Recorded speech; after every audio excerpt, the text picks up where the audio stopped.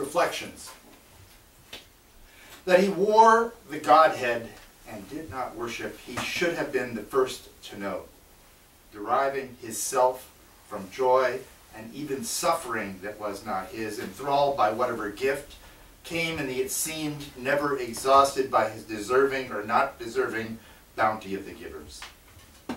He should have straightened his ways and not taken so easily what the demonic suggestion gave away to him, but had in the honey, he would be taken in by whatever sweetness moved him, or deep sounding thing or flaming that came on him in reading the green of a tree, the promise taken in a star, or the wisdom texts of Plutarch, Boehm, or second hand, third hand, whatever hand, Orpheus out of a professor's study, for instance. And before he composed the Theogony, but this composing was a receiving, a recognizing, a seeing that it fit, having in that what authenticity?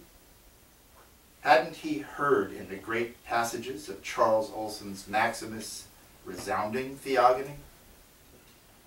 That life shakes like a drum and would discover resonances of what it loves in its own beat, the old man wetting and heating the head of the drum until it answered the tone he sought that sought him.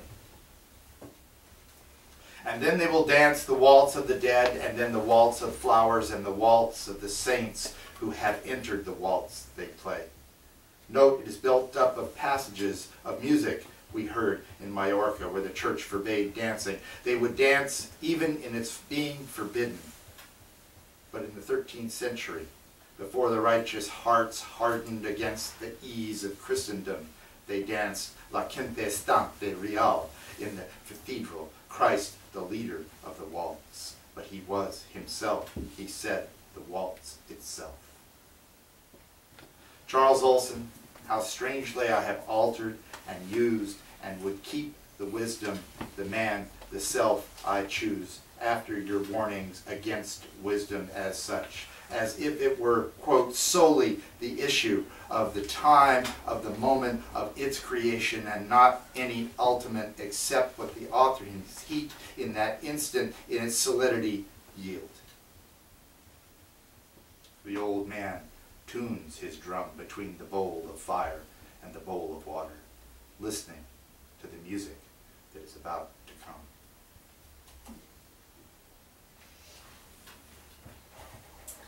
We cannot retrace our steps.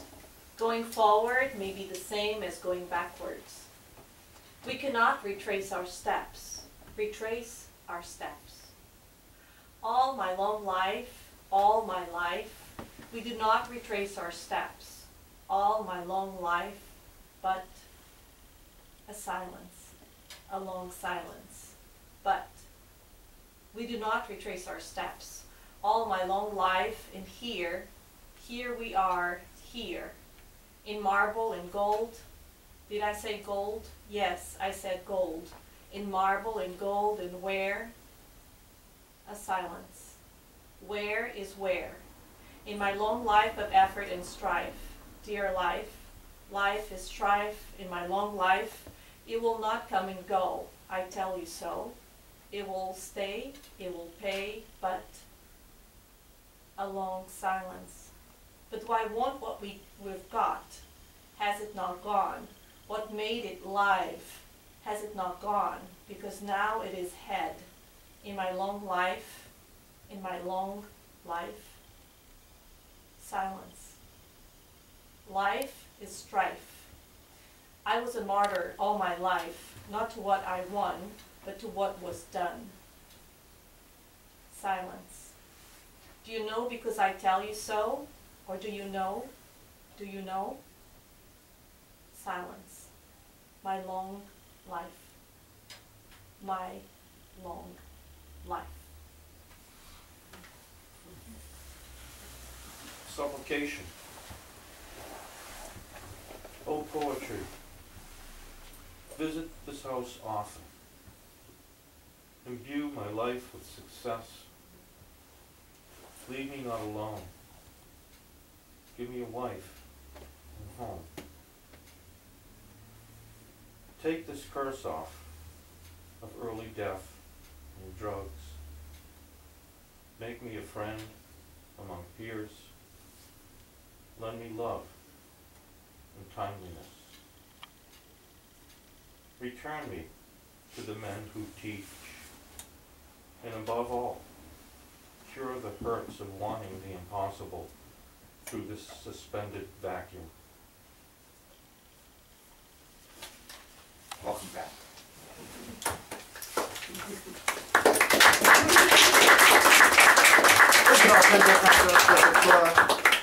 Thank you, Joe. Isabel. So, I wanted, especially the John Wiener's poem, to set us on the path, as I see, that I want to do in this room. And I wanted to start with these two gentlemen tonight because Joe and I went through a wonderful episode now, it's what, 20 years later, where this kid, called out Boston saying we had no masters and we needed a good master in Boston. And we explained to him that we didn't want the kinds of masters that he was talking about, that we had people amongst us that were with us, that were our friends, that were our companions in trying to make poetry. And they were quite masterful in what they were doing and in their example, and there was never a sense of being mastered by those people. And the two premier people in my heart are Gerrit Lansing and William Corbett, who are here with us tonight, and I thank both of them for coming. I had begged, borrowed, pleaded, and they just said, of course. You don't need to do all that work.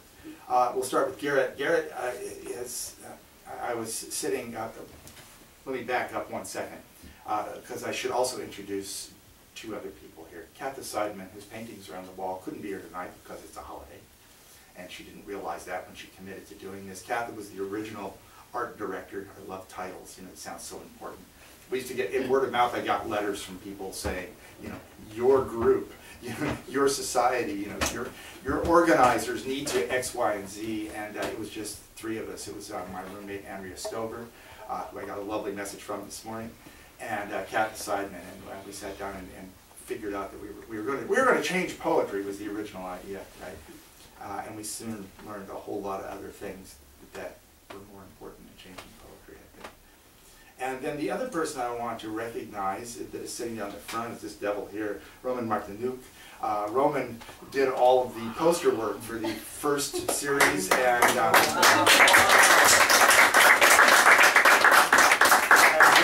been measuring everything here against what you set us on, because what Roman enabled us to do originally was to look serious. Like we had these beautiful posters. I set a bunch of them out. I went into the bags that they're all living in and pulled them out, and you can see some that he did, some that I did. The original one is here, and then the glossy ones are definitely Roman. And a lot of them, the original ones I cannibalized and did my own paste up on after Roman got, like had a life and was a daughter and a wife and was doing things. But for the 100,000th time, but still, thank you, Roman, because it wouldn't have been the same without those other two people there. And then I wanted Joe to read tonight as well, because Joe was the breath of fresh air that came into me off of the Robert Duncan Memorial, actually, right? That's where we met. And when his presence there put the room in a whole other place than it had previously been, and made it wonderful. Probably because I was the drunkest person. Well, it worked, whatever it was wonderful. But that brings me back around. I was saying earlier in the evening, and Katha and I were sitting out here laughing as we put up the art the other day, because the whole first year sucked outside of Bill. Because it was the majority of the people that came in and read and then left, and we never saw them again. And I finally remember sort of obnoxiously saying to somebody, well, why do you want to read? Have you been down? And they said, oh no, but I'm very busy. And I said, why do you want to come read if you don't care about the people that are sitting in front of you when you do? So I was sort of in that mood, and that fall, this would have been the fall now of 87, right? And the fall of 87, Bill, at that point, had sent Clayton Eshelman to me, and he read for me. He did a talk. I forgave you. It was actually wonderful, and he did a great talk, and then did a magnificent reading at Blacksmith House the next night. And man, it felt like stuff was happening, and we all went out. Bill invited me out afterwards, and we were sitting there, and I was talking to a man sitting to my left, and you know, we were kind of trading stuff back and forth, and Robert Duncan came up, and the next thing we were having this magnificent conversation about Robert Duncan, and I finally said, "Who the hell are you?" "Well, I'm Michael Franco," and he said, "Well, my name's Gerrit Lansing." And I've been reading Gerrit's work in the marvelous magazine Credences, which is still, for me, the high watermark. That set Gerrit and I off, and Gerrit was welcoming, brought us up for lunch. We had lunch with you and Derek up in Gloucester, out in the old house. And then that following, everything sort of died over Christmas, of course, and the following February, just about the time we were getting ready to start back up, Robert Duncan died. And I immediately phoned Gerrit and said, "We have to do something," and I went up there, and Gerrit sat at the table and he said, "Whatever you do, do something. Do something." And so we set up on short notice, obviously, a reading that occurred. Robert died on the 3rd of February. We were up by the 6th of March. And at that reading, I met there everybody, Mr. Torra included, that I needed to know. And from that point on, the series carried itself. I'll come back to Bill's contribution to that in a little bit. But what Gerrit did was, I mean, here was this poet that I, knew, legendary, all that stuff that I deeply respected, that I was looking curiously at his work. And as with some of the other poets that we all know, you get this lordly sense that you're, lucky to be in their presence, let alone talk to them. And Gerrit was not that way. Gerrit was warm and inviting. Anything that I brought up to Gerrit, I mean, it was like this beautiful place would open up, and Gerrit would go, "Oh yeah," and start talking. And I learned quickly, as I had with Mr. Duncan, to shut the hell up and listen. And but it was never a lesson. It was always this joyous depth of knowledge and learning that you can and will, in a moment, hear in his poetry. As far as I'm concerned, one of the wonderful poetries that we have amongst us, one of the guiding lights, the great librarian, grammarian of Gloucester, Massachusetts. Please welcome Gerrit Lansing.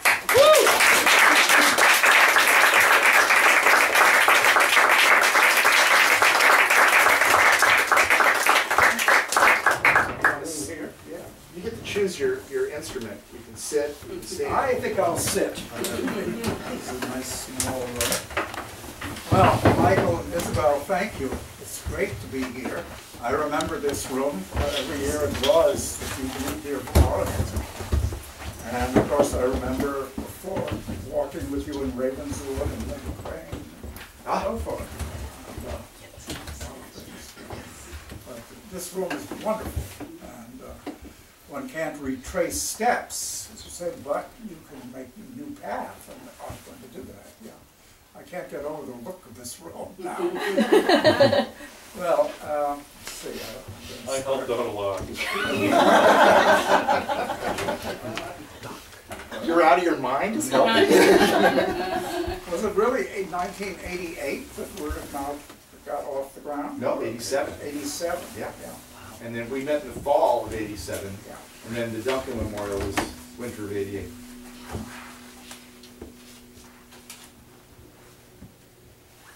Well, I'm deliberately not going to read some poems that I read very recently in Cambridge at the library, because some of you, so I'm going to read a slightly different selection. This is a poem that I wrote way back in New York City. I was seeing a lot of John Ashbery and Franco and others. But it's not that it's like them. The Castle of Flowering Birds. Fancy in the mind, the graceful flaunters of the summer air arise like flowers from their seed. Bodies bronze and fledged in blue, uniforms that music wears when most she is herself. Not sound only, but fugitive and sly, the fox occult among the grapes, anonymous in summer's horn. Brilliant beyond a self, the birds are dumb with feeling, an afternoon of wings. The company of love, safe in the garden that is themselves, more ghost than garden, more brute than bird, acclaim the throbbing animal. The beastly petals green with blood.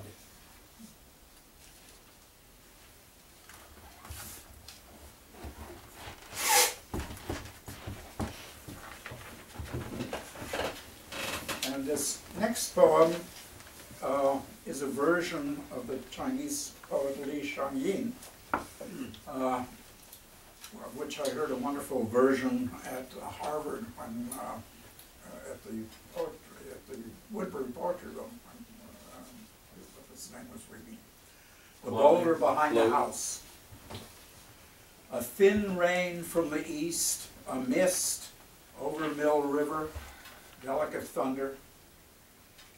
Here be no gold toad of luck, no tiger of jade, but in the backyard a red-brown rock, grim Enceladus immense, shoves out of the earth. Once a great heiress, behind a screen hidden, loved with her eyes a handsome poor youth. A river goddess rose once from the water to give a great prince her pillow of love. Mere instances. Will your heart gape wide with spring flowers? The candles of love fall into ashes. The rock is auroral.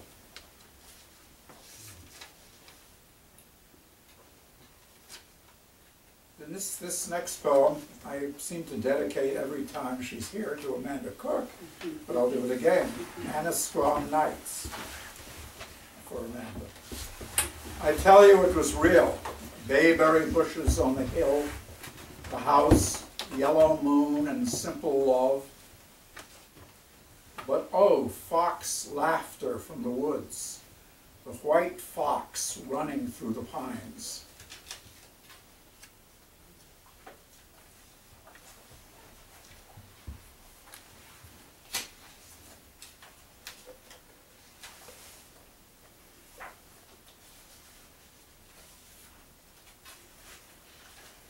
Need fire. Impure of necessity, I cannot shut it out. The poem of fire that burns in the night, men know not how to use. A way of love, lines of flame, too familiar to be a god. It is the keyboard of desire.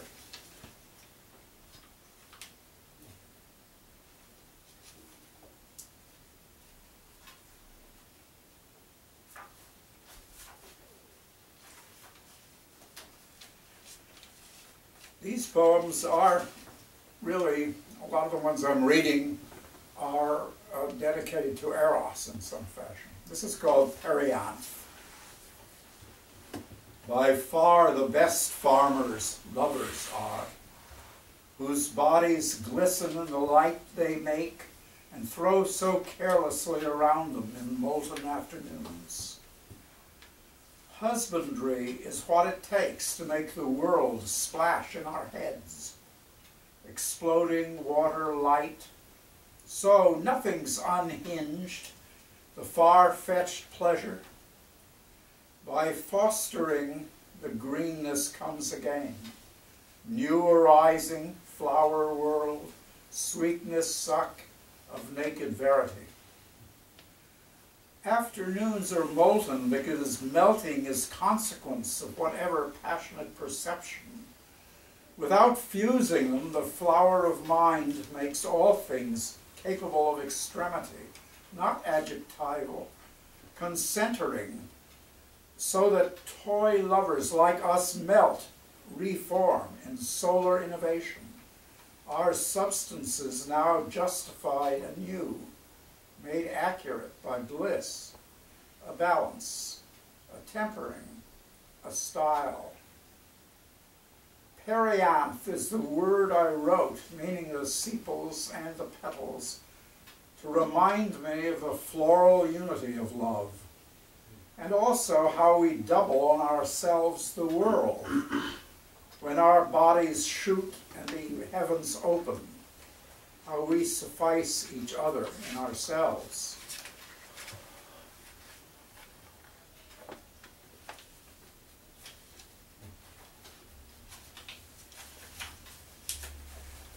One of the company of light. The star man in my heart is young and moves with all the strength memory masters. Shoots as a soldier in the boyhood game was supposed to. That brilliant and keen. He is the might of the doom of the stalwart, the heart of the men defending Muldoon. He is untarnished. He moves in the untold vigil of the children of others, the warrior behind the dolor of actual war game stupidity. Lucent he is, nothing lacking. He is eminence fixed in the coldest blue eyes. He is white and renews the ancient floraison. Supple and amorous, he desires Christ and Achilles be won. And in the golden fields he sees them drink from one cup, naked and hot in the heat of the sun.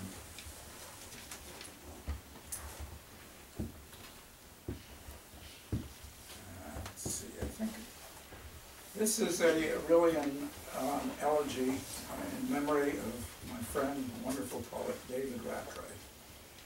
Elegiac fantasy, delayed in glass. Elegy is distance and thereby memory and whisper of the winter wind that sings between the darkness long mistaken for light expanding like the water flower and a morning redness mistaken for, sometimes glad, extinction. Brown sugar that melts from grim to wistful, will you rise to rampant red as peony, good doctor? Thereby, thereby, absence enlarges to touch your body simplified all over everywhere, in desire under and around, ground, and variations of some love, and is warranted, warmest sooth, roses from the merry devil, and urged by urges new, needs to be explored in the service of, in not centered center, whose will or what directs we do not know, slow, being so, and only so licensed to rovers, these tongues and hands. What explosions, lassitude, explosion, O lassitudo. Extolling thus the gratitude and eerie recognition, afterwards the peace that promises the seed of still future glorious storms. A tempered doom lies on the rug like history, barring the flight to remorseless islands bathed in golden light where was offered immortal fruit. The given stuck. Surprise! The fool on the hill claimed I would recognize the foiling fatal speed of time when I reached his speed, but when did I scorned his sagesse, because the force between our singularities, yours and mine, was independent of the separating speed. That history, no crystalline delay, tempered what was called our frailty in those far-off days and nights we feared the forest. Though the archons assuage to mystify, swathe us in their money clothes, such purposes only yet assuage false will, false mask, unrealized errant husk, and fate's fell body. And so, by halt or exercise of stop, we preserve the purity of lust, unfailing light that played on puppet limbs and in alembic danced. Indistinct it is to elegize or laud, it is to swing, foot the ancient round, under crystal mutable. Aha.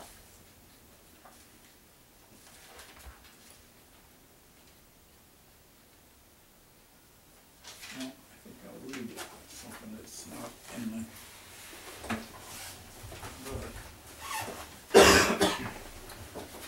At the Games of the Gods. This is published as a postcard by Bill. I was very happy with beautiful stars around it on the postcard from At the Games of the Gods. How fast the past rushes by, sky dotted with old stars and new stars keep being born in our silly hearts, a la luz de las estrellas, armase de valor.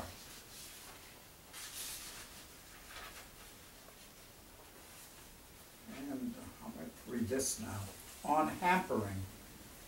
What hampers us? Are we hampered at every turn by an artistic tradition of over 2,000 years? But yes, hampering is of the present, but also of the past, when and how you were born, and to whomever. Though hampering implies unhampering, as I walked on Dog Bar Breakwater to the very end, seemingly unhampered that summer day. So maybe we should give up thinking, especially if thinking is worrying about what determines us, or how many angels compel us every day. And behold, simply behold, the great white birds flying about us, making their noise. And this is a reading appearance and reality in the mountains. If the tiger in the house is also a fireside sphinx, should we not recognize the mountains we see? Mountains shrouded in mist, climbing them as catch can, scratched by thorns and buffeted so, the mountains covered with cats, empty and figment of figments, so bespeak the great cat mountain we dream. That's so odd.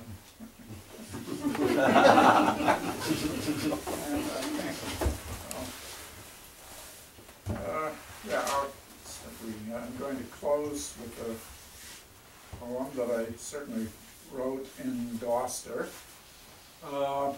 shortly after living there near Ravenswood. The Curve. How one incurs the burden of a city and Indians.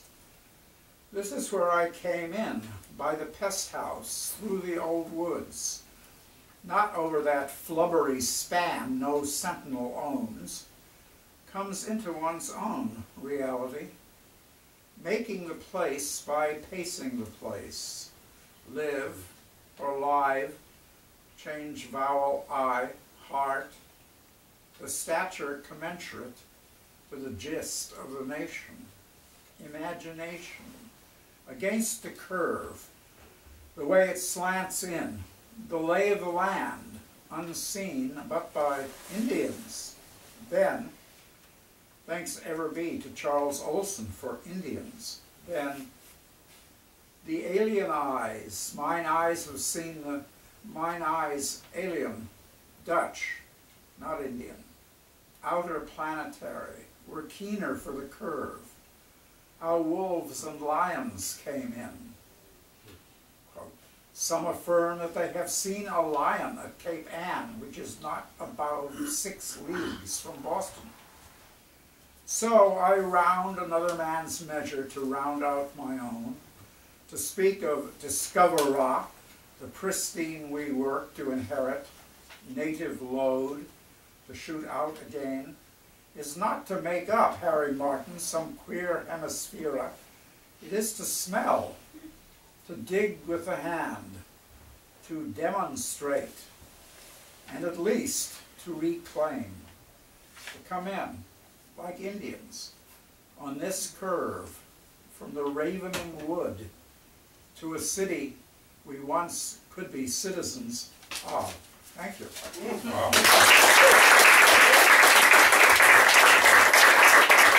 Are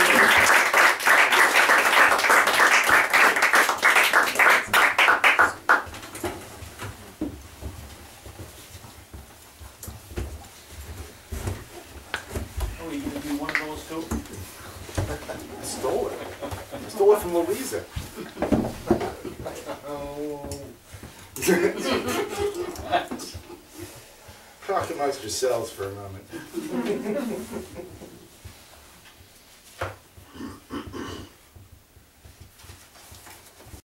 Well, where to begin?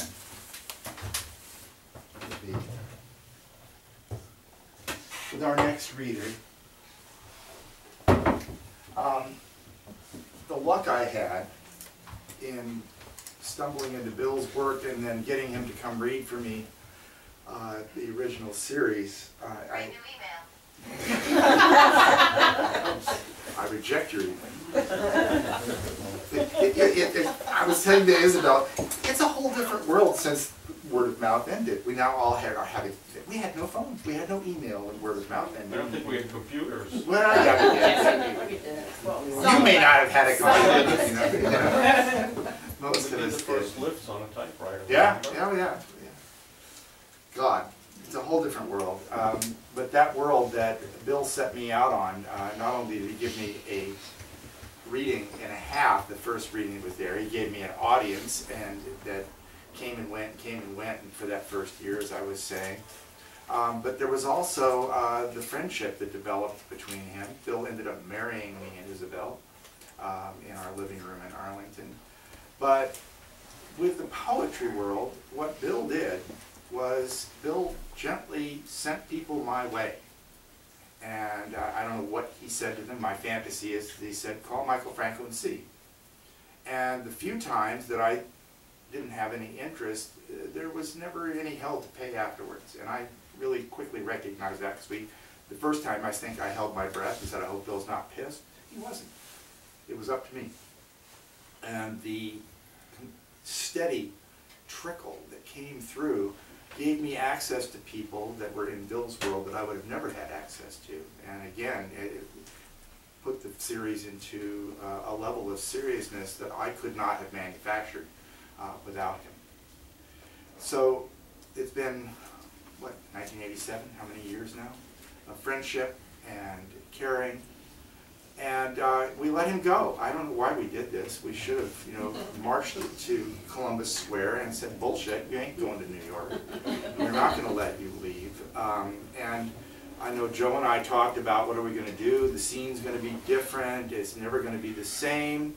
And then there was the wonderful event at Harvard where we all sat around and we talked about the joyous hospitality and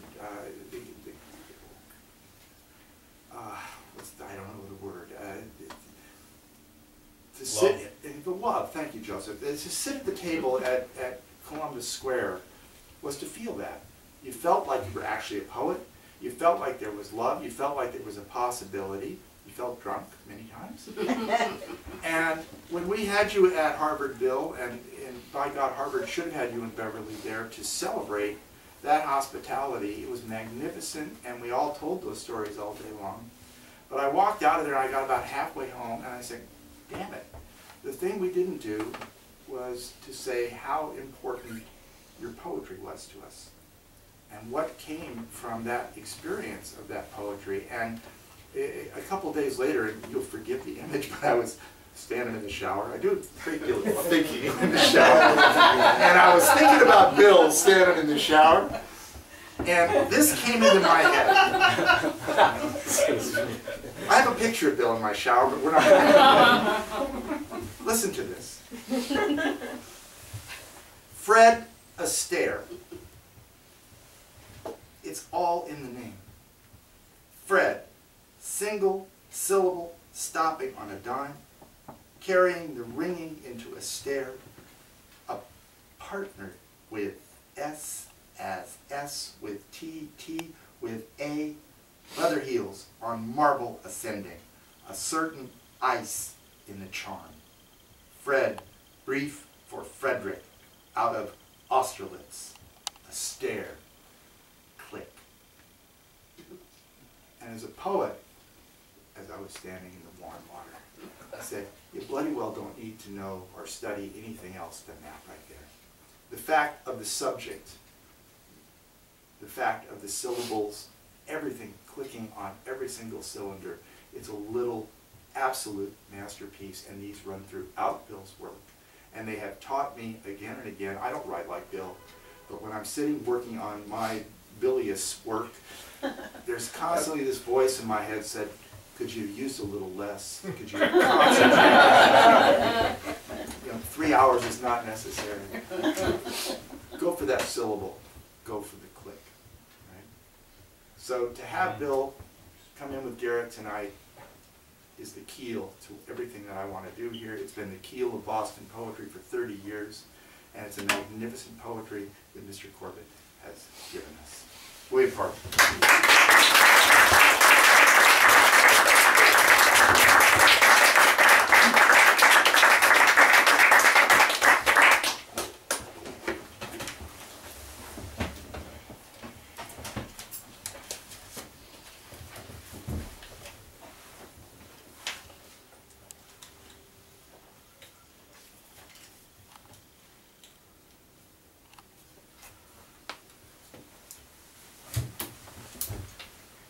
For Gerrit on his 75th, a fawn with bee-stung lips steps up to a Niedeck's counter, nickel orange drink in a pointed paper cup slipped into a plastic holder. Mugs of pale ale at McSorley's, 15 cents.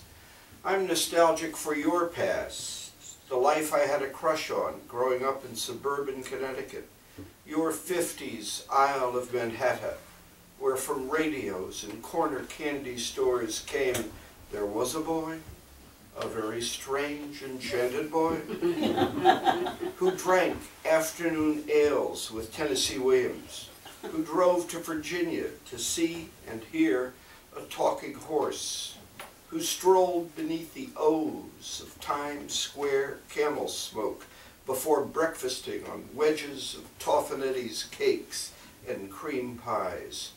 You were a slip of a girl, destined to become Jean Tierney, a vet in suntans, an adept of Crowley's, a rider for the Pony Express, a sailor on shore leave, quoting Hart Crane, singing Oscar Brand, a jockey with a sprained, no, that was broken-nosed O'Hara.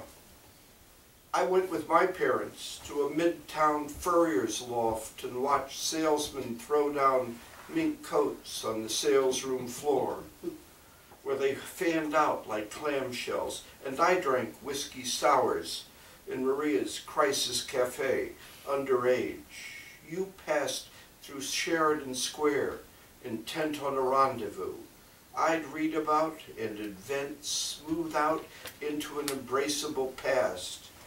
It's the crush we want, lifetime, irrevocable, the looked-up-to world, you on your feet at Yankee Stadium cheering blonde Gifford as he catches one in the flat and breaks tackles, you at the Cafe Bohemia, whispery Miles and garrulous Coltrane on the stand, our boot heels wandering into the jingle-jangle morning.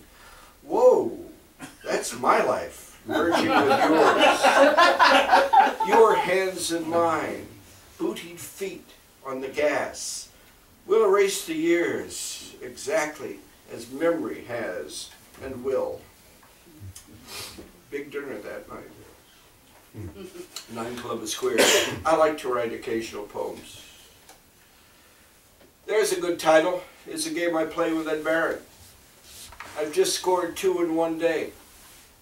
Pints in the fog, jars of Guinness on a fog-bound Dingle afternoon, and the boy born hours ago, Diego William Brody Jones.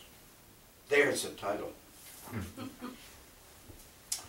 50 years ago and more, I sat across from Jim Harrison in the Austin apartment he and Linda had. Jim and Linda's furniture was held together by Band-Aids and friction tape. I had the great fortune of having as a friend when I was a very young man somebody that much older, the first real poet I ever knew, who had all respects for authority and none. So it was the best kind of education. Gerrit knew him. We spent a lot of time together, Jim and I did, in Gloucester. He died and this past year and was on the front page of the New York Times, which would have both gladdened and amused him. It was great to see him in a big obit in the Times. I want to remember him with some poems. Two of them for his first book, Plain Song. Poem. Form is the woods, the beast, a bobcat padding through red sumac, the pheasant in brake or goldenrod that he stalks, both rise to the flush, the brief, low flutter and catch in air, and trees, rich green, the moving of boughs and the separate leaf, yield to conclusions they do not care about or watch. The dead, frayed bird, the beautiful plumage, the spore of feathers and slight pink bones. Kinship from the same book. Great Uncle Wilhelm, Mennonite, patriarch, eater of blood sausage, leeks, head cheese, salt pork, you are led into church by that wisp you plundered for 9 children. Your brain is sugared now. Your white beard is limp. You talk of acres of corn where there is only snow. Your sister, a witch, old as a stump, says you are punished now for the unspeakable sin that barred you from the table for 7 years. They fed you cake to hasten your death. Your land is divided. Curse them, but don't die. Jim died with a pen in his hand in Patagonia, Arizona, about 6 lines through a poem. Heart attack. This is from his last book. There will be a big collected, I'm sure, and there may well be another book following this one beforehand. Galactic. Sitting out in my chair near Linda's garden, a mixture of flowers and vegetables, pink iris, wild poppies, roses, blue salvia, and veronica among tomatoes, green beans, eggplant, and onion. I think that I sense the far-flung galaxies and hear a tinge of the solar winds. Where is my dead brother? I want to know. With so many infirmities, I await the miraculous. Galaxies are grand thickets of stars in which we may hide forever. When Jim and Linda left Cambridge for Michigan, never to return except as visitors, and Linda never to return to Cambridge at all, we had one of the first of the Beverly and Bill parties in the apartment on Harvard Street, and we drank everything from the water out of the taps. I remember finding Paul Hannigan, poet friend, half naked with his girlfriend in the shower, and it was just a knockdown, drag out as Harrison deserved. The next morning, as always, after something we'd done that night, Jim and I talked on the phone, and I said, "Did your brother get home?" And he said, "Oh, Grace, I don't know." And he said, "I ought to go looking for him." And he hung up, and about 5 minutes later called back and said, "I just opened the front door, he's passed out right." He became the librarian for the state of Arkansas, hired by Bill Clinton. That was John Harrison. His wife was a poet, Rebecca Newth. Bridge. Most of my life was spent building a bridge out over the sea, though the sea was too wide.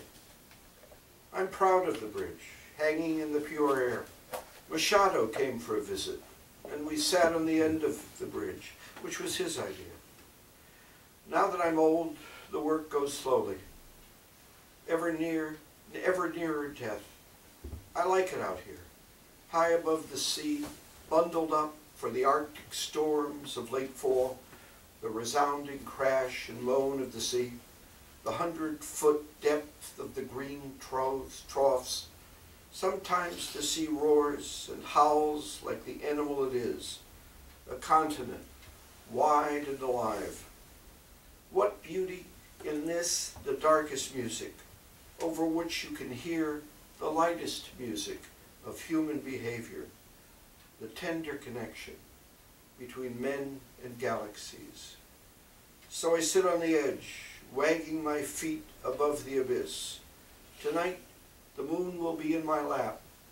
This is my job, to study the universe from my bridge. I have the sky, the sea, the faint green streak of Canadian forest on the far shore. I now hear this is my job to study the universe. Olson's, I'm going to cry, a republic sitting on Watch House Point at the end of the... I'm getting to the age where, as a younger friend came to dinner the other night and said, Bill, this is, I seem to be in touch with you only when your friends die.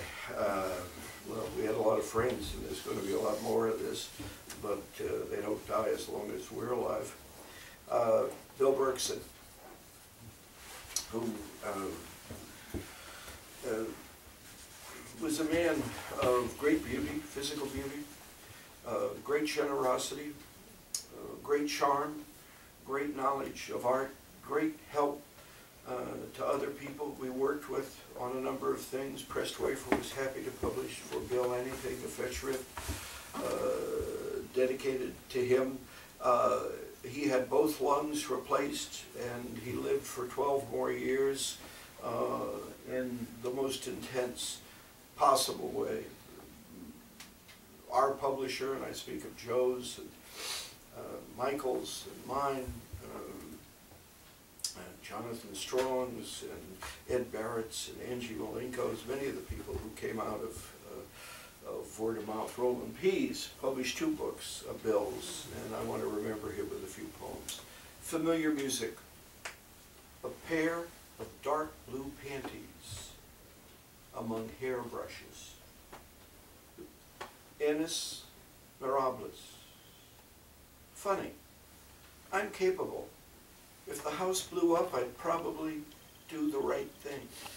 And he was very capable. Gloria.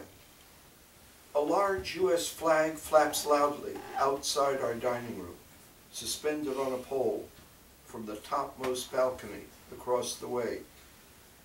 I keep taking it for some poor thug running through the late September night, sneakers smacking.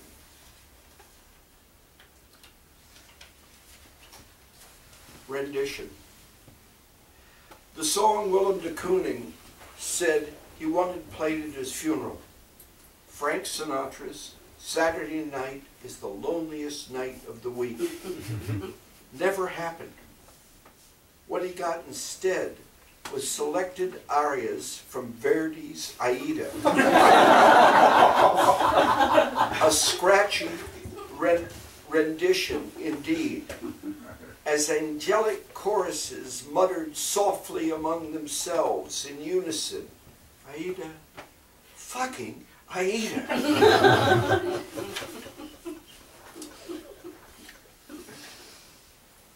Bill writes a kind of among his gifts, and he once called his poetry a scatter. He's very modest, but he was right. It was a scatter, responding to any number of impulses as best he could. But he writes a kind of poem that I like, documentary poems, and this is one, and then I'll lead into another. Vibretto came from Lee Wiley. Judy Garland told your correspondent in 1960 while listening to an old 78 RPM pressing of Lee's Give It Back to the Indians. Signature song. Bunny Berrigan first recorded I Can't Get Started with a small group that included Joe Bushkin, Cozy Cole, and Darty Shaw in 1936. Earlier that same year, the song, written by George Gershwin and Vernon Duke, and rendered as a duet pattern number by Bob Hope and Eve Arden, made its debut on Broadway in the Ziegfeld Follies. By 1937, when Berrigan recorded it in a big band setting, I Can't had become his signature song, even though within a few months Billie Holiday would record her astonishing version, backed by Lester Young and the rest of the Basie Orchestra. Lovers for a time, Wiley and Berrigan began appearing together on Wiley's 15-minute CBS radio spot, Saturday Night Swing Club in 1936. But in 1939, when Wiley recorded her album of Gershwin songs, both Berrigan and I Can't Get Started were absent from the set. Berrigan died from alcoholism-related causes on June 2nd, 1942. Although I Can't Get Started is perfectly suited to Wiley's deep phrasing and succinct vibrato, she recorded the ballad only once, informally, in 1944, during a Los Angeles club date. The Spanish Civil War started in 1936 and ended in 1939, with Generalissimo Francisco Franco's forces entering Madrid.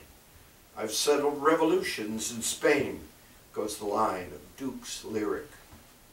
Just as odd. Among Bill's many accomplishments, he believes, and I can only agree with him until somebody proves him wrong, that he was the only person to attend both Woodstock and Truman Capote's famous black and white ball at the Plaza. He was there as his mother's date. So he actually knew the people in this poem, History at Night. It happened in Roddy McDowell's New York apartment. The night he gave, I've got to tell you a story about Roddy McDowell's New York apartment. Michael Palmer's father-in-law, the great, he was known as the magician, the great plastic surgeon who operated on the 7 Hiroshima women who were so badly burned, it really saved their lives, made their lives.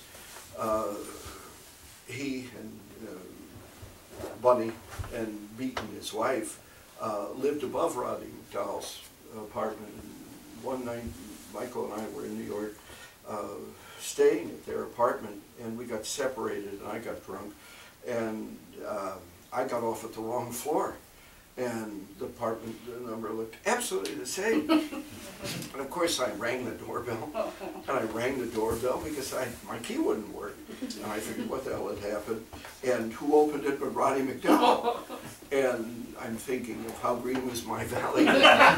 He's very pissed off. I said, I must have charmed her because I said, my God, you're Roddy McDowell. And he said, he was very sweet and said, you go upstairs. It happened in Roddy McDowell's New York apartment, the night he gave a party for Judy Garland and a few good friends. It was also the night of the Democratic Convention in Los Angeles, Central Park West, July 11th, 1960. Respectively, Myrna Loy, fresh from her return to movie stardom and From the Terrace, Montgomery Clift, recuperating apace. Adlai Stevenson was supposed to be a shoo-in as the Democrats' nominee for President of the United States. Lauren, Betty McCall, an avid Adlai fan, had gone off alone to Roddy's bedroom to watch the proceedings on TV. Those sons of bitches, growled Betty, appearing nonplussed in the doorway to the living room. Judy was laughing and confiding, patting Mandy's knee. Stephen Sondheim listened and lifted and lowered his chin. Carol Lawrence watched starry-eyed, somewhat awestruck, and Larry Kurt wondered. No one knew much about John F. Kennedy yet. All they could think was Harvard and Boston Irish Catholic. Judy drank Blue Nun, Liebfraumlich, poured from the tall, thin bottle she had bought in a black tote bag. Bill was the glue between the uptown scene, the society scene, and between the poets.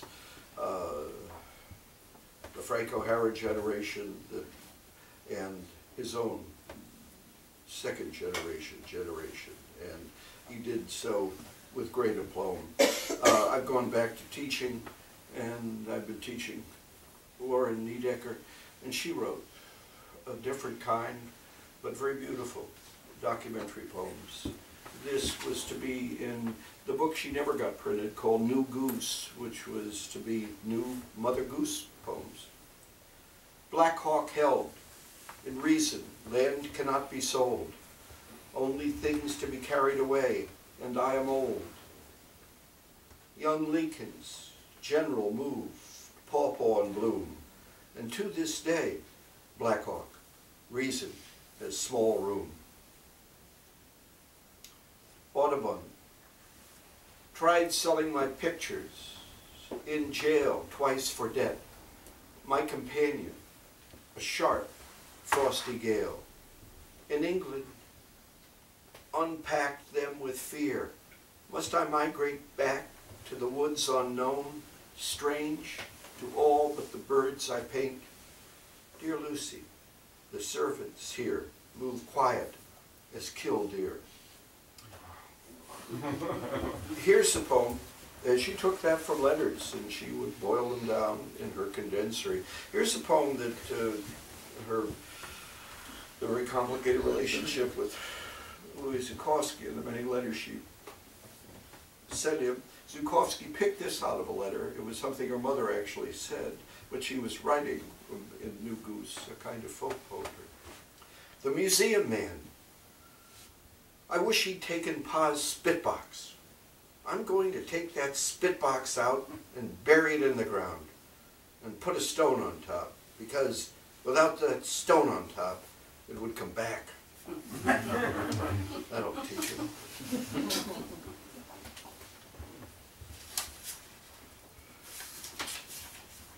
Who was Mary Shelley? What was her name before she married? She eloped with this Shelley. She rode a donkey till the donkey had to be carried. Mary was Frankenstein's creator, his yellow eye, before her husband was to drown. Created the monster nights after Byron, Shelley talked the candle down. Who was Mary Shelley? She read Greek, Italian. She bore a child who died, and yet another child who died. The way she ends that poem reminds me of course, the beautiful ending of "And no birds sing, la belle dame sans merci." I too, every once in a while, write documentary poems. This came directly from a news report in the Times. All the details did, and it's one I've never read before. It's called Turkeys. Clayton Berg, the Penner brothers, Willie Levy, and 30 other Lenny Smalls in an Atalisa, Iowa schoolhouse, awake at 3 a.m., 6 mornings a week for 30 years to hang 20,000 40-pound tom turkeys a day by their feet, who, stunned, slit, and bled out, the boys used 2 fingers to yank down their crops, which earned them $65 a month, and lunch, a PB&J sandwich, cherry Coke, and Duchess honey bun. The rest of their earnings deducted for room, board, and in-kind services, like 1 visit a year to an amusement park. Keith Henry of Henry's Turkeys, who did this to them, allowed us how they were paying their own way, holding down a job, and weren't depending on the government. Income equality has had a long history in this country. Steve Clay of Granary Books. put me together with the great painter Rackstraw Downs to make a book called I Rode with the Cossacks. And I rode with the Cossacks through Franz Klein's Lehighton down Mansion House Hill to where the shallow Lehigh railroad tracks on either side cuts through the narrow valley. And Jim Thorpe climbs left and right up Bear Mountain. I rode with the Cossacks on the queue under Dr. Zizmore's banner, beside short and sturdy Mexicans, costume jeweled, Russian women, broad-nosed Haitians and bearded Jews. I rode when storefronts advertised, "We have Earth Angel," and Jim Thorpe was Mock Chunk, and East Mock Chunk and soft, cold trains rode beside the Lehigh. I rode through Easton, calling out, "May you live in the shade of your father's dung," calling out, "1,000 whale peckers up your mother." Cossack curses, mild Dr. Brown taught us. I rode with the Cossacks, beardless, to New York by bus, reading Hart Crane, "Oh, harp and altar," years before me. I rode with the Alabasters, Russian sunflowers overhead, and rode the Portland Yarmouth Ferry, sidekick to Pete Wilson, a ghost ship, avoiding the casinos and piano bar. The world is not a narrative, though all worlds are linked. Walker points to a green unnamed. The words are not a narrative. Little ponies of the Golden Horde, dried meat under their saddles, cleared the steppes into the plains, where I rode with our ancestors, braggart knights of the broadsword. After dinner, over cigars and coffee, I strode with the Cossacks one day, mouse steps the next, down the infinite corridor of academe. What fearful symmetry, anxiety-ridden, trembling before a typo. It's just a draft, just a draft. I rode into the setting May sun, name misspelled, with no future. The road that led here leads back, but to no place ever the same. I rode legless in London, a case of Johnny Walker in the hallway, bottle for the milkman, and one for the painter who reeled in a welly, then cast again, hoping for the other one.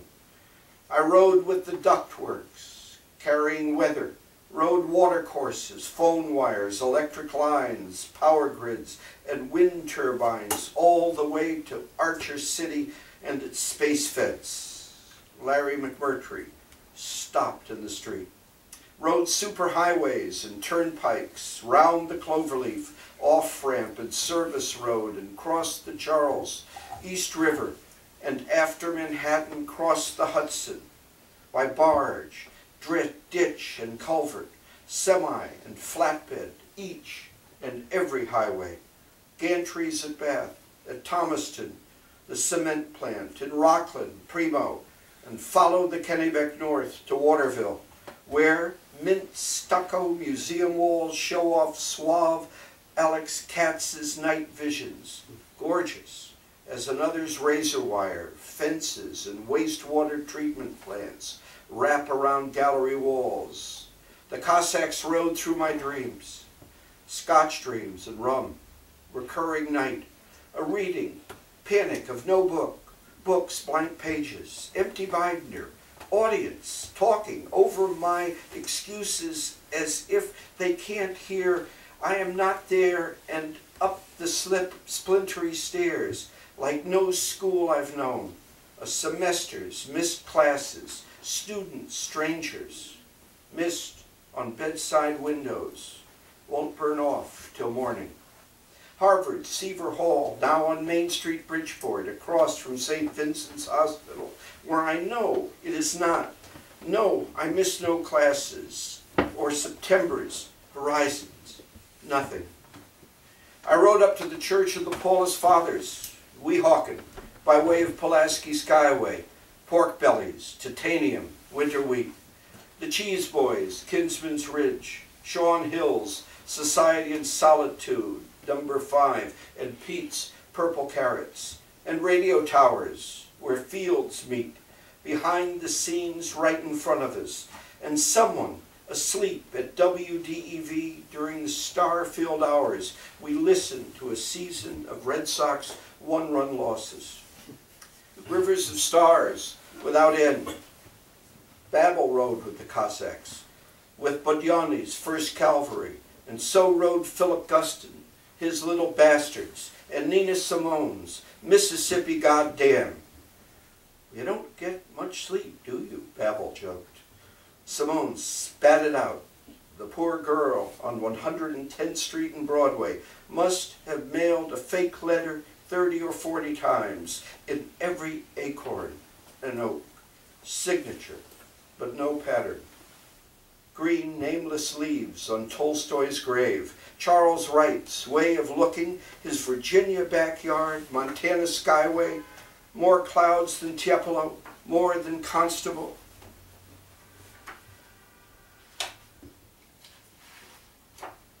Clouds gathered and gathered, in all the tomorrows there will be no yesterdays. Pyramids along the Nile, photographs and souvenirs, internet or memory. Be true to your vulgarities, Haberman advised. Embrace your contradictions. The knots will not be untied. Civilization is memory, wrote Kenner, and after the Somme, Auschwitz, Hiroshima, Stalin, Mao, and Pol Pot spin the globe. What is memory? Through clear water, leaf shadow, sun, through bright lake water, net of light, beautiful, but to what use? Northeast Kingdom, hardtop, blacktop, town road, I Road, Vermont 110 south, curvy stretch, round hills, hem-in farms, all the way from Ferguson to New Jerusalem, to Woodstock, Lawrence Rockefeller's town, along the rivers, Hurricane Irene shook loose boulders to down bridges, condemn this land. The summer of world fires burning, to Moore the golfers and the painters, Walp and Scott, blueberries for one in a spare upstairs world, and for the other, paper water, alive by brush and leaf overhang. The pleasure of the road is the yoga master's thoughtless thought. Bishops, rich mud in burning rivulets. Maine, black mud, pudding skin. Ilya Repin's shirtless Cossacks wearing topknots. Each and every freeway. What's more than this? Split, furrowed, creased, mottled, stung. Merritt, cross country, Sawmill River, Henry Hudson West Side Highway, Hugh L. Carey Tunnel, where no Cossack clattered. Rackstraw, tunnels. You came close in 1988 from 75 Varick to the Holland Tunnel entrance. Each and every thoroughfare. What's more, from Washington Bridge on the Harlem River, crossing in August, Fort Lee, leaving the Beehive Yard between Presidio and Rudissa, Texas. I rode with the Cossacks from a lifetime of classrooms, off the stage, the rooms at my command, the rooms I enter and sleep are not those I knew. All a sigh and slow forgetting. The mist will burn off, and by late morning, the day will begin.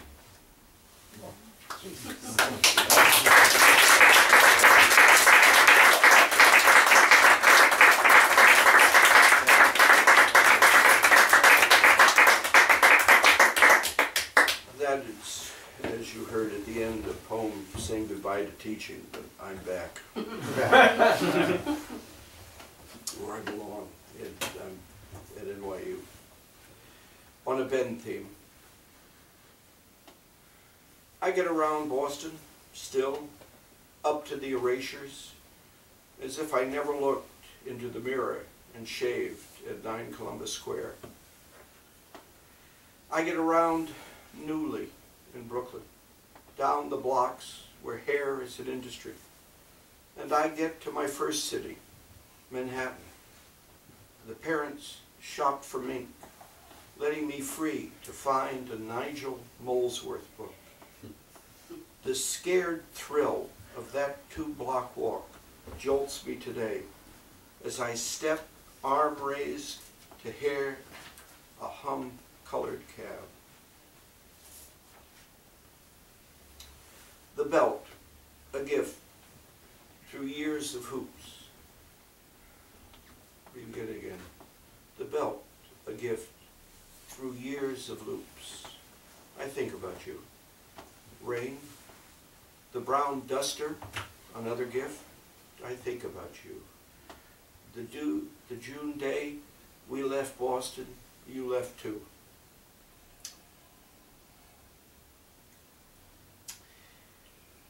Thelonious and Bruno named you Bill Coffee. Siri, Coffee Bill. They think about you. Christmas trees you'll never see, heaped on Parkside.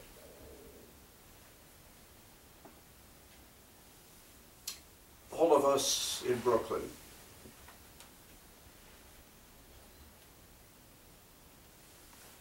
Beverly,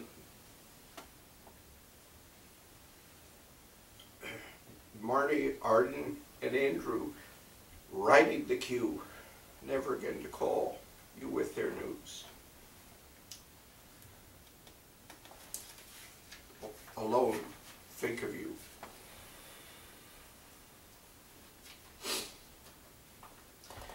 This poem has been variously titled. It's called 9, one of the great gifts.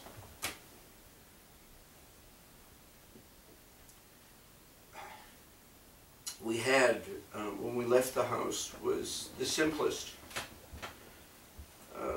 Michael Russum,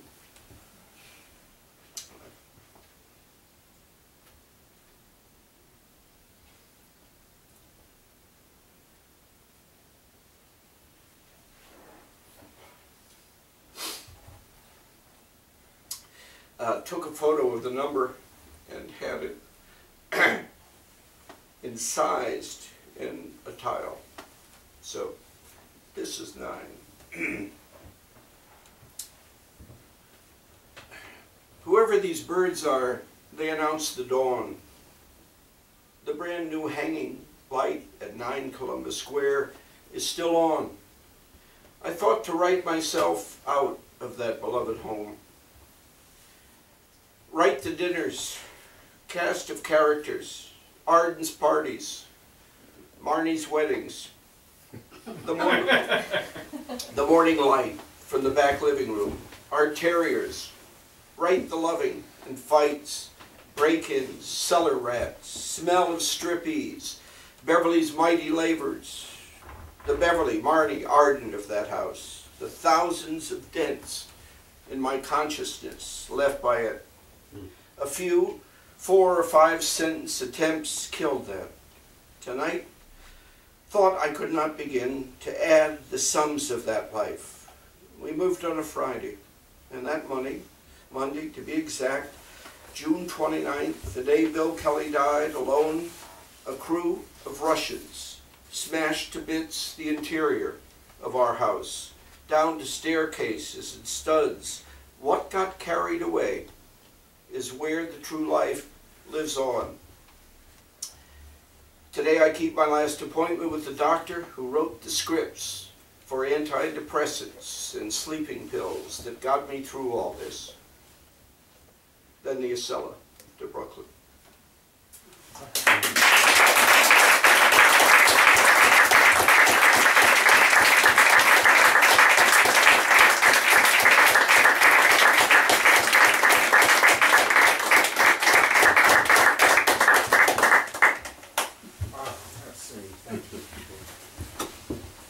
Thank you, Gerrit. William. Wonderful. Joseph. Thank you. Isabel as well. We are back here on the 13th of November for a Sunday afternoon reading, just like word of mouth, 3 o'clock, where we'll have Edward Barrett reading and Ms. Seidman, who was a long-time habituee of Word of Mouth, quietly working away.